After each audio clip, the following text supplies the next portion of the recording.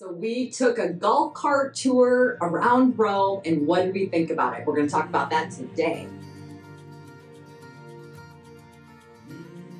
So again, we had the golf cart tour, and the one advantage of taking the golf cart tour in Rome is you can just cover more ground than you can on foot. It was a half day. It was a 4-hour golf cart tour. We had the tour guide, Sophia. So Sophia, if you're watching this, you were amazing. 10 out of 10. So knowledgeable and just fun, and really kind of tweaked it a little bit to what we wanted. And we really appreciated that as well. So things that we went to. We went to the Colosseum on the outside. So you don't get to go inside for things that you would have to buy tickets for, except for the Pantheon. We actually chose not to go inside the Pantheon because our hotel was right next to it. Although our wonderful tour guide, FYI, on Sundays, you can get free tickets into the Pantheon, and she was able to order those for us and schedule a time. We actually ended up not using it because we were doing other things, but know that you can do that on this golf cart tour as well. So again, we went to the Colosseum on the outside and was able to get some pictures and take a look at that. More to come on that. We actually have an in-depth, we did take a private tour of the Colosseum, so more to come on future videos on what that was like. Then we went to the Piazza Navona, we went to the Spanish Steps, and one nice thing is the golf cart can kind of squeeze into places. If you haven't been to Rome, the streets are pretty narrow, a little bit crazy. I could never drive it. And so they're kind of able to get into places and park in places that normal cars can't park into. So we were able to get out. We were able to go have a coffee at the cafe, which was awesome.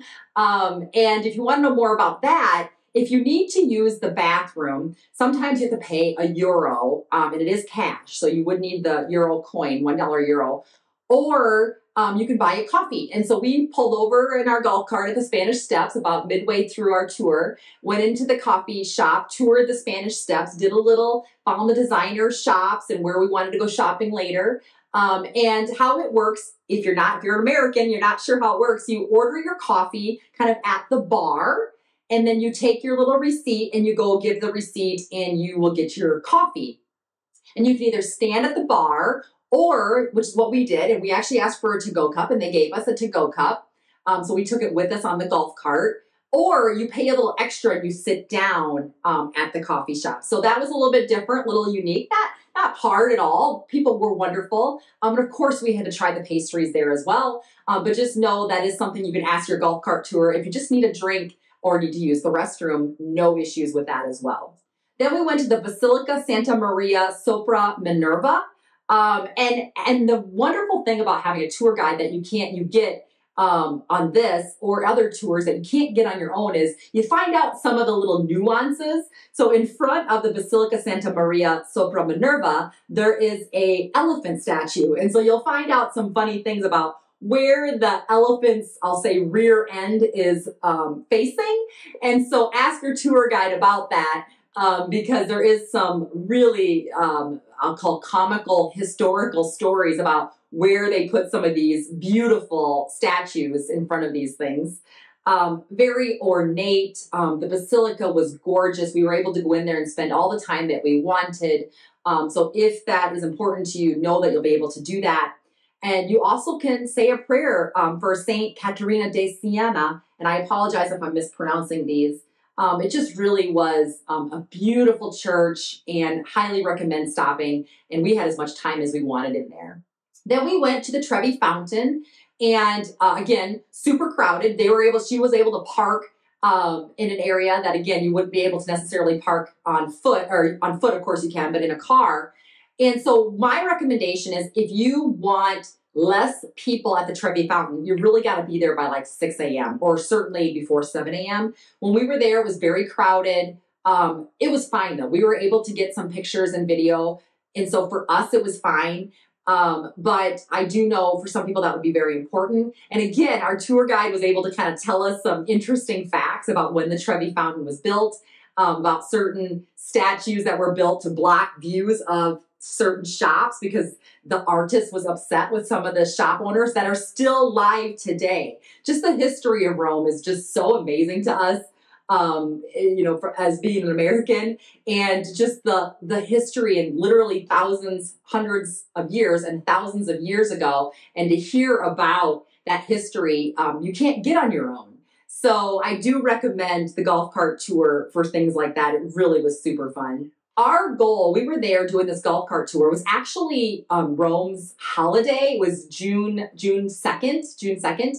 And so it was their like Independence Day. And so Rome was very busy and a lot of things were closed. So the golf cart tour was perfect for that. So pro tip, if you're there on a day, a Sunday or a major holiday that things are closed, get a golf cart tour because you're not necessarily going inside anyway, but you'll be able to go and see things and they'll recommend restaurants and different things like that. So that's what we did and we were really happy we did. But because it was a Sunday, we are Catholic, and one of the things that we wanted to do is the Pope, does a mass and a blessing every Sunday.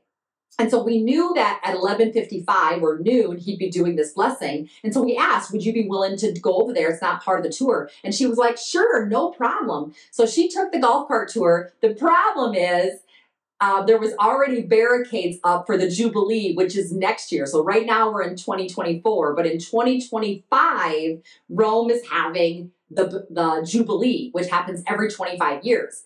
And so if you are planning on going next year in 2025, know that it will be significantly busier. So for us, the crowds were fine. It was busy, but it wasn't terrible. No different than like a Disney World kind of crowds, if you will. But it sounds like it will be double to triple the amount of people for Jubilee. So because of that, they're preparing things, they're painting things, and they're restoring things, and they're cleaning things up. So there was a barricade to where we couldn't get there to see the Pope do that. Now, we could have gone all the way around the city to a different entrance. We chose not to because of timing, but do know you can ask your golf cart tour person to tweak it. Now, they may say no. Ours, Sophia, was amazing, and she was all in with whatever we wanted to see. Then we did go to another basilica, which the name is, I'm sorry, I did not write down, but it had 3D, beautiful ornate ceilings, beautiful church. So things like that are kind of landmarks. We also saw, other piazzas that just to hear that history of how the entry to Rome was formed just really was fascinating. We also then experienced the Navona fountain. So if you're not familiar with Rome, they had built this, 2,000 years ago or more, fresh water that you can get out of any fountain in Rome. And there are over 2,000 of these, I'm told, in Rome.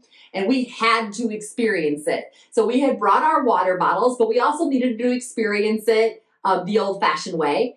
So I am going to insert a video here for you to see that. So anyway, that was super fun, did experience it. The day that we did the golf cart tour, it was warm, but it was kind of rainy. So we had some, I'll call it warmer clothes on, and we were fine. It did not take away from the tour at all. As a matter of fact, my oldest son might have said it might have been his number one. Between the food and wine tour and the golf cart tour, between those two, for me and my oldest son, Jaden, we actually kind of felt like it was our number one or number two. If you want to hear more about our food and wine tour, which, like I said, for us was almost equal, they kind of battle each other for 1 and 2, take a look at this video. Highly recommend the food and wine tour of Rome as well, which is what we kicked our first day off when we flew in. And then the rest of the day, the golf cart, she dropped us off. We were able to, like I said, walk around the Pantheon. We got to see some other things I don't want to take away from the detail when you are in it, but I cannot stress enough the golf cart tour. We would actually book it again. Even though we've seen these things, we would actually the next time book it again. We enjoyed it that much. Even though you can walk to it, it just had a different feeling to learn about different things, and you just can't absorb it all. And so I really want to listen in and ask more questions the next time. Then the rest of our afternoon, we actually went to the Jewish ghetto. And so we tried our hand, no pun intended, at the mouth of truth. So if you're not familiar with the mouth of truth, basically if you put your hand in the lion's mouth, if you're a liar, it'll clamp down. If not, it'll be open. So we tried our hand at the mouth of truth and really enjoyed that. Know though that they close. So when we got there, there is a closing time. And there is a security guard standing there. We were kind of getting close, like within 15 minutes of it closing. And there is a line. So even though we were there on a holiday and it wasn't busy, so to speak, There was a line. We did manage to get in, but they closed the gate and that's it. You're either in or you're out, whether you were standing out inside or not. So do keep that in mind for some of these things, that the hours are kind of hard set. And then again, we were able to walk to all of these things as well. So the nice thing about the golf cart tour is we kind of got a snippet of everything. We got some history, and where our hotel was, we were able to walk to all these things as well on our own time. If you want to know, our hotel was 3-minute walk to the Pantheon. If you want to know more about the hotel, take a look at this video and where we stayed and why would we stay there again. If you found this helpful at all, please give me a like and subscribe. It really does help move my channel forward, and take a look at this video.